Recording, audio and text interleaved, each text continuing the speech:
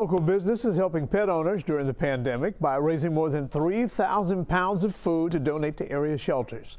Local 12's Jenna Cisneros joins us now from outside Pet Wants in Hamilton with a look at those efforts. Good morning, Jenna.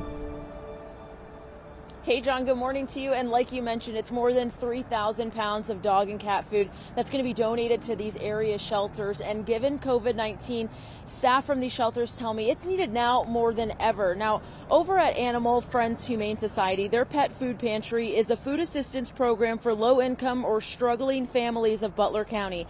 The video you're seeing on your screen is provided to us by TV Hamilton. The donations raised by Pet Wants and its customers will go directly to supporting the pantry, helping make sure that dogs and cats in need don't go hungry. Staff members say there's been an increase in need for the program during this pandemic, and receiving 1,600 pounds of food donations makes a big difference. We just want to make sure that these animals are okay. And that's what, we go home with that, warmth in our hearts and just that knowledge that with these wonderful donations, from places like Pet Wants and all the people who donated to Pet Wants, just the community coming together in a time like this and just really, really helping each other out.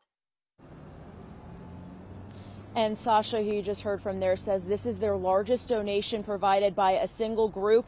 Now, if you'd like to lend a helping hand, you can donate directly to the shelters, and we have all that information posted for you inside this story on local12.com. For now, reporting live in Hamilton, Jenna Cisneros, Local 12 News. All right, Jenna, thank you. In total, Pet Wants will donate 1,600 pounds of dog and cat food, as well as $750 to both Animal Friends Humane Society and Animal Adoption Foundation.